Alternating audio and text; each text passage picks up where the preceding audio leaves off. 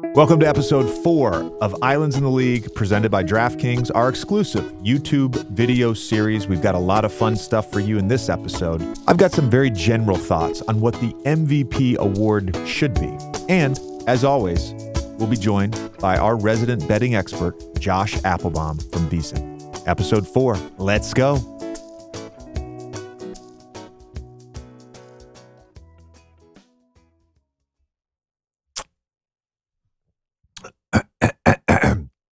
Down the wrong pipe. All right. You know what I was thinking? No one ever talks about the MVP race. I'm kidding. Everybody talks about it, and it's nauseating. And yes, at times it has become somewhat toxic. I want to address one thing about the MVP award and what the MVP award is. I've seen a lot of comments on social media. I've seen comments on debate shows that the MVP award should somehow be tied into postseason success.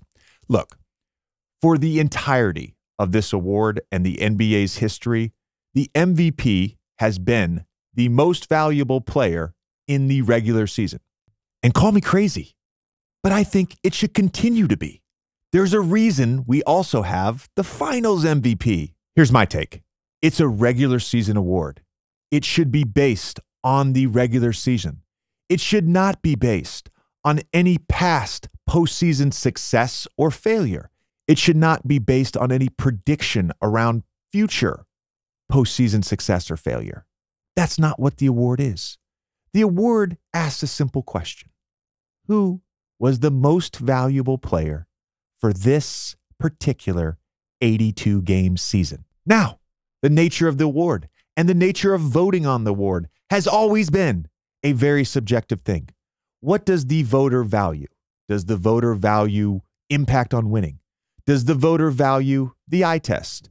In modern times, does the voter value analytics? Does the voter simply value individual dominance? Whatever it is, your opinion about this award is subjective. Because in any given year, there are a number of players that are deserving of the award. And this year is no different. But I've seen the complaint quite frequently over the last month or so that if a player has not won an NBA championship, or because you think a player will not win the NBA championship this season, they should be somehow disqualified for the MVP. Here's a fact, Jack. You go over the past 30 NBA seasons. 30 NBA seasons. Guess how many MVPs also won an NBA championship? 8. And it's only 6 specific players because Michael Jordan did it twice and LeBron James did it twice. Let's go down the list. Hakeem Olajuwon in 1994. Michael Jordan in 1996 and 1998. Shaq in 2000. Tim Duncan in 2003. LeBron James in 2012 and 2013, and Steph Curry in 2015. End of the list. That's 6 players. And by the way, 6 of the greatest players ever that have won an MVP and won an NBA championship in the same season. That seems odd. Or maybe it's because it's more likely that the best team is going to win an NBA championship. Let's look back at the same 30-year period. A number 1 seed has won the NBA championship 14 times in 30 years. And of those 14 champions, 11 of them either had the best record or were tied for the best record in the regular season. So there's been 8 times that a player has won an MVP and also won an NBA championship. And there's been 14 times that a number 1 seed has won a championship. There's actually only been 6 times that an MVP on a number 1 seed has won a championship. That's 6 times in 30 years. Those players, again, Michael Jordan, twice. Steph Curry, once. LeBron, once. Tim Duncan, once. Shaq, once. So look, historically speaking, the MVP is not a great predictor of who is going to win an NBA championship. More often, it's the number 1 seed. And often, the reason that a player on those teams don't win an MVP is because those teams are fucking loaded. Not only do they have a Batman, a Robin, they probably have a bunch of Alfreds, maybe a Catwoman, maybe a Lucius Fox. That's what the NBA is. That's what basketball is. You need more than one guy to win an NBA championship. And that doesn't take away from anything that the best players on the best teams are able to accomplish during the regular season. They should always be in the conversation for MVP, but that doesn't necessarily mean they are the most valuable player in the NBA regular season. By the way, did you know that Russell Westbrook is top 6 all-time in assist percentage? I'm going to sum it up with this. Part of the reason why only 8 MVPs have won a championship in the last 30 years is because winning a championship is hard. And a lot of the playoffs comes down to matchups. Look at the 2007 Dallas Mavericks. That Golden State team was a tough matchup for them. Long, versatile defenders. They could switch all the off-ball screens and on-ball screens with Dirk. They loaded up to him. They made life miserable on him. The question is, did Dirk have enough help? Not whether or not he should have been the MVP in the regular season. And maybe this year is the 9th year in 31 years that the MVP also wins the championship. But if it isn't, it doesn't mean that that MVP wasn't deserving of the award. As voters, as analysts, we have more information at our fingertips than ever before to make an educated opinion about who we think the MVP of the regular season should be. Cheers, mate. All right, let's welcome in Josh Appelbaum from Beeson to talk playoff odds. All right, let's welcome in our resident sports betting expert, Josh Appelbaum from VSiN. Josh, how are we feeling today? We're feeling great, JJ. You and I have done a few pods, regular season, end of the regular season. Now we get to talk playoffs. So best time of year for fans of basketball, for bettors. I'm excited to break it all down with you today. Yeah, we are recording this the day after Game 2 of the Sixers and Nets series and Game 2 of the Kings and Warriors series. So any data we have is of Tuesday, April 18th. I actually want to start with some of the injuries that happened over the weekend. Unfortunately, Tyler Herro looks like he will be out for an extended period of time with 2 broken fingers. Giannis had a tough fall, as did Ja. It sounds like both of the, for them, the images came back clean and there's not a structural injury, but obviously we don't know how effective Giannis will be in terms of mobility and quickness, given the area where he fell. And we don't know how effective Ja will be because of the hand injury to his shooting hand, and something that was already bothered him. So my question to you is, how have sort of the odds shifted around the Bucks and Grizzlies after these 2 injuries? Yeah, so we've seen a huge shift across the market, JJ. And what's kind of ironic in a way, gift and a curse, is that when you're betting the regular season, we've talked about this quite a bit on the pod, there can be late scratches that kind of surprise you. I guess the one benefit as a bettor from looking at these injuries is that we kind of know them going into the games instead of being surprised by them. But still, we've seen the odds makers have to really adjust their numbers. So the biggest one, obviously, is Giannis. Now, going into the playoffs, you actually saw the Bucks as the favorite to win the NBA title. JJ, going into it, they caught the Boston Celtics. Remember, the Celtics were pretty much the favorite all year. They lost that 1 seed, though, to the Bucks, and the Bucks ripped off all those wins to end the year. Giannis had a run there at MVP, having a great second half of the year. But going into the postseason, you actually had the Bucks at plus 275 to win the NBA title. Now with this injury to Giannis, they're still up there. They're the second best odds now, but they're now plus 310. So really what we've seen as a detriment to the Bucks has been a big benefit to the Boston Celtics. The Celtics went from plus 350 now down to plus 270. And obviously you got to look at it from a kind of mapping out the playoff series. Like now we're seeing this really tough series that probably is going to go deep here with the Miami Heat, depending, and I'll give you the price here in a second, JJ, versus the Celtics, who looked like they handled the Hawks pretty well in game 1. And now if that's an easier path for them, and having learned from last year that, hey, get rid of these teams early. Don't extend these games to 5, 6, 7 games. If you can get out of these with, an early series sweep and get extra rest, that could be a big benefit to Boston. So it's really benefited Boston, this Giannis injury, especially in the East.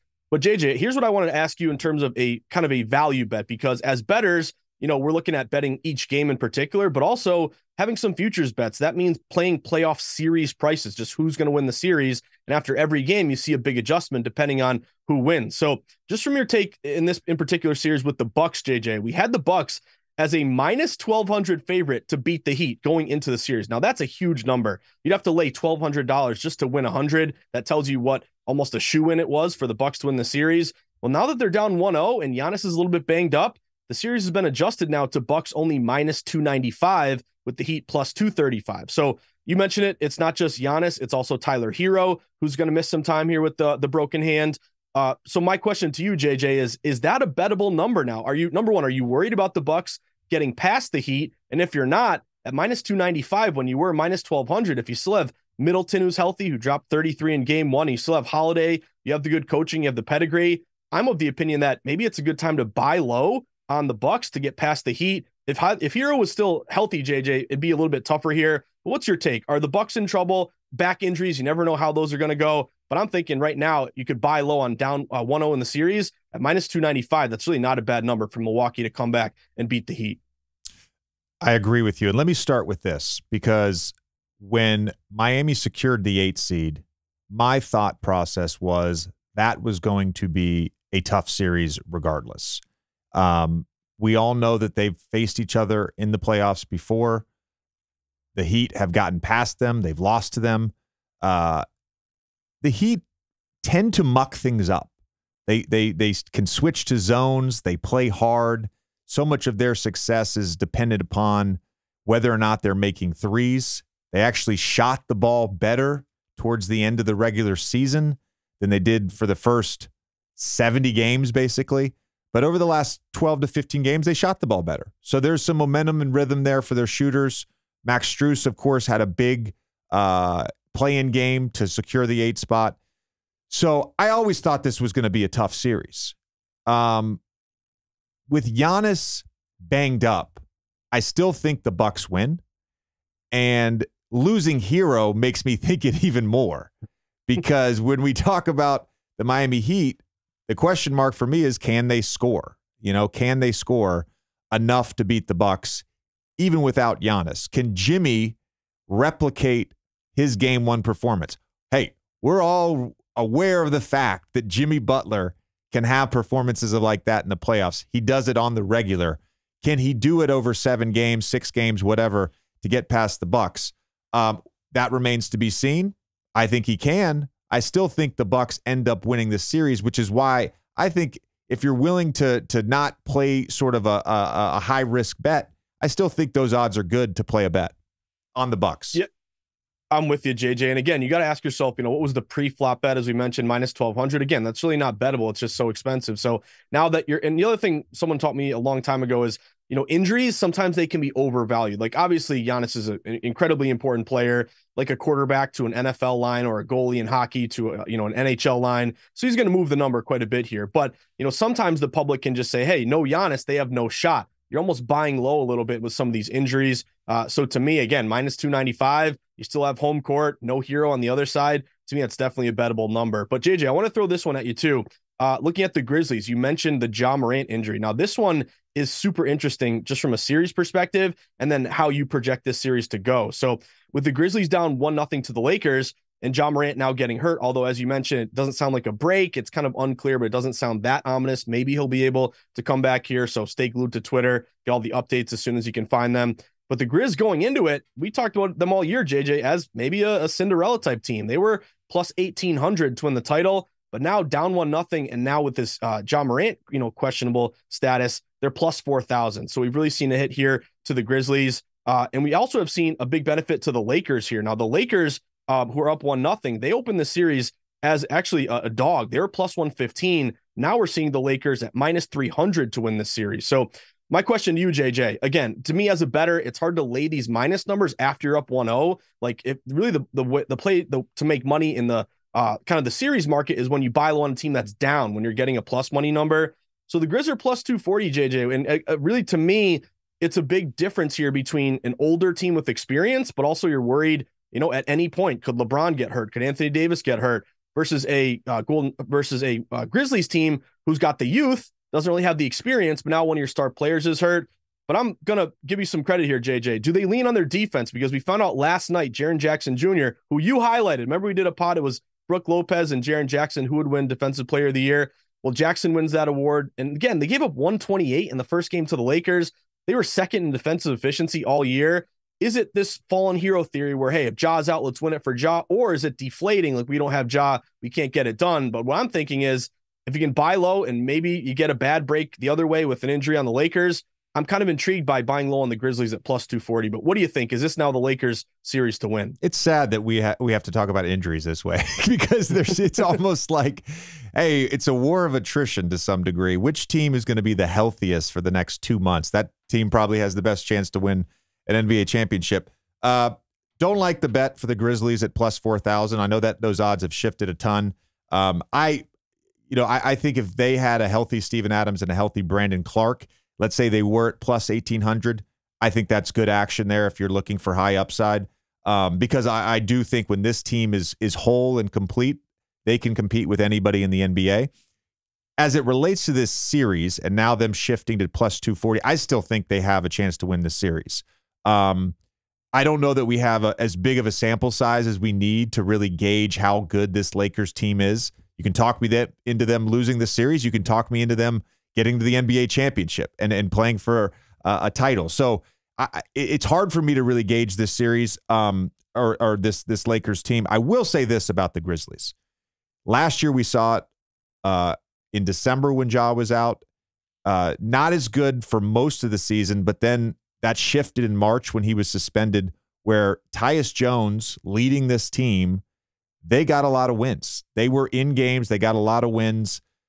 They still have a chance in this series, even if Ja's playing and unable to shoot the basketball as well as he wants. I still think the Grizzlies have a chance in this series. The one thing I want to mention before we move on to another series, because we talked about it on this episode of Islands in the League, there's been so much discussion around MVP and this season in particular. Over the last 30 years, only 8 MVPs have also won the championship. Over the last 30 years, 14 one seeds have won the NBA championship, and 11 of those one seeds also had the best record in the NBA that season. So it's more likely that a one seed and a team, with the best record, i.e. the Bucks, have the best chance to win a championship, and that's reflected in the odds. So to me, if you want to make a safe bet, I think the safe bet are the top 2 teams, the Bucks and the Celtics. Those are the safe bets to me when we talk championship odds. I'm right there with you, JJ. And again, it's kind of been this back and forth Celtics Bucks pretty much all year. Even you go into starting into this season, both these teams are around, I think, plus 400, plus 500. Also goes to show you, we're talking about the odds that are available to us now, but if you really want to be the best bettor you can be, you take some preseason action here because, in a way you could be holding maybe both Bucks plus 500 and Celtics plus 500. But yeah, I'm with you, JJ. Sometimes it's, when you're talking about different series and betting, all the hot takes, all the big clicks are like, hey, I want, maybe the Nuggets at plus 900, or you throw out one of these other teams that has a big payout. And I think the betting public, it's weird. They on the one hand, they want to bet favorites because favorites are quote unquote the best teams, expected to win, expected to get it done. But also they want to have a money-making mindset here, almost like a parlay mentality of, hey, Celtics, maybe they'll win it. They probably will, but at plus 270, I'm not getting the biggest payout. I'd rather take a shot on a longer shot team here. So to your point, like Lakers, they're plus 1,200. And again, I totally agree with you, JJ. They could lose this series. They could win it all. Those are the teams that you're taking more risk over. But I do think, the numbers that you gave us in particular, you do see the cream rise to the top. So I'm currently, JJ, holding a Celtics plus 400 ticket. So I'm in Boston. That's what I'm rooting for. But again, should be exciting time. And again, chalk does typically win the title. Well, at least you can admit your homerism. That's a strong trait. It's a strong trait. I want to talk Warriors Kings, and I do want to talk about one other Western Conference matchup and just title odds on them. But Warriors Kings, where do we stand with that series? How did that series start? We are recording this again after Game 2, so we know for a fact Kings up 2-0, going back to Golden State this weekend.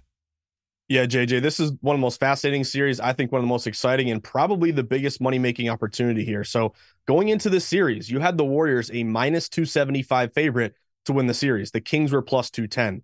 Now, you actually did see some respected money on the Warriors to move that number further. I think they were like maybe minus 250-ish, and you had some steam before the series even started for the Warriors to get it done. But now with the Kings up 2-0, huge shift here in the odds, JJ. We now have the Kings a minus 160 favorite to win this series, Golden State plus 135. And, kind of it's cliche, you hear it all the time, but, an NBA series or an NHL Stanley Cup playoff series, it doesn't start until a road team wins a playoff game. So obviously the Kings taking care of business here, winning the first two, but now you're going to flip the series and get some home court games here with Golden State. You have the pedigree, you have the experience, you have the coaching, obviously. Curry's been here and been there, done that. They've played in big games. So what I'm looking at here is, JJ, is there an opportunity to bet Golden State at plus 135? Is there value there? The Kings obviously have been one of the most surprising teams. I was holding a Missoula ticket for Coach of the Year, but it probably looks like Mike Brown is going to win that award. However, as great of a story as the Kings have been, is there still an opportunity to buy low? I never want to underestimate. It's almost like Brady and the Patriots those days, JJ. You don't want us to underestimate the pedigree of a championship team. So at plus 135, when you open a series minus 275, my question to you, and I think there is there value to Golden State coming back and winning this series, or are the Kings really kind of exposing them? And do you expect the Kings to pull off this upset, even though now they're favored? Yeah, I still believe the Warriors can win this series. I will say a few things just basketball related, and that is they've had a game plan for the Kings defensively. They've done a great job on the dribble handoff action. By and large, they've kept De'Aaron Fox out of the paint and turned him into a jump shooter. And you have these crazy splits with his jump shooting through the first two games. He's 4 for 20 on jump shots through 3 quarters, and he's 7 for 11 in the fourth quarter. Obviously, we know he's been a fantastic clutch time performer all season long. He's been great in the clutch, and so they win 2 clutch games at home. I'm not overreacting to that. The Warriors have issues with turnovers. The Warriors have issues with fouls. We all know that. I think when they get home, their three-point shooting will normalize a little bit, just 32% through 2 games. The other thing that I don't think enough people are talking about is the impact that Draymond Green's ejection will have on the officiating. My observation is through 2 games, this was as physical of a series as I've seen this playoff season and in recent memory. The amount of stuff that they're allowing, both on and off the ball, it's not really regular season rules. And so because of the incident with Sabonis, which, by the way, was like the 4th time they had been tangled up in this series, because of the incident with Sabonis and Green, will the officiating be a little tighter? Will they start calling some of those holds for when Davion Mitchell and De'Aaron Fox are grabbing Steph Curry off the ball? And if that happens, even for a game or two, hey, the Warriors are right back in it. And this is, even at 2-0, I just can't disrespect the Warriors, right? They have a championship pedigree. It is hard to beat a champion in the playoffs. Of course, I'm favoring the Kings, but to me, it still feels a little bit like a pick'em series. I'm with you. And if you're getting plus money on a team that's been there, done that, won all these titles, like they've played in huge games here. And I think JJ, and maybe you can speak to this too, like when you're on a powerhouse team, when you're used to winning all the time, sometimes you got to create some more, adversity for yourself, create some more mojo, get yourself going a little bit. So maybe, and Draymond obviously playing that role, as a Celtics fan, going back to the NBA title last year, the Celtics were up in that series 2-1, the Celtics crowd was screaming at Draymond. He got his team going. He kind of got in the Celtics head. So I think with Draymond, it's kind of interesting. Like, his stats don't really impress you, but his importance to the team is huge here in terms of a, kind of the pulse of your team, kind of that mean streak, that edge. Every championship team needs that. So maybe Draymond knew what he was doing, kind of getting into a scuffle there, getting his team going. It's almost like, again, in the NHL, when your team's kind of like, struggling through the first 5 minutes, maybe your 4th line guy picks a fight just to get you going there. So that could be meaningful. And then also, JJ, I'm so glad that you brought up the referees, because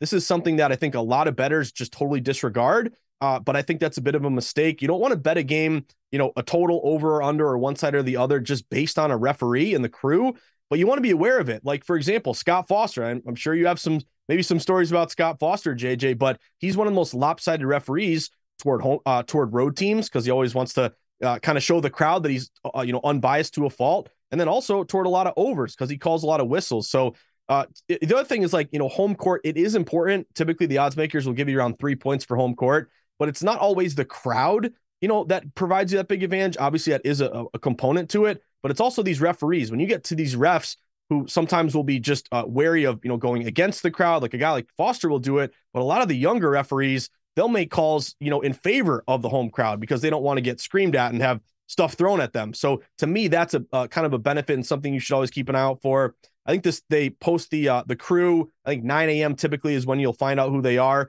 but that's always something I dig into. Like, if the Warriors are in a spot where you have 3 home refs that all favor home teams, that's a benefit, especially when you're trying to get back in the series. And we should mention this will already have been out by the time this game happens, but tonight Scott Foster is calling Game 2 of the Phoenix Suns and Clippers series.